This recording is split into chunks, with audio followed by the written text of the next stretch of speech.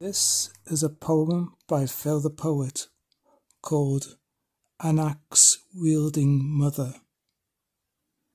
She's a axe wielding mother, swinging with all her might. Knew that the floozy was more than flirting the other night. How she openly gave her man the come on look. The faithful wife scorned as the lovers went to his truck. Dare to show your face in my house, you little whore, she says, swinging the axe to begin the bloody gore. Twirling the axe like a helicopter blade above her head, she smiles and sneers. It's time for you to play dead.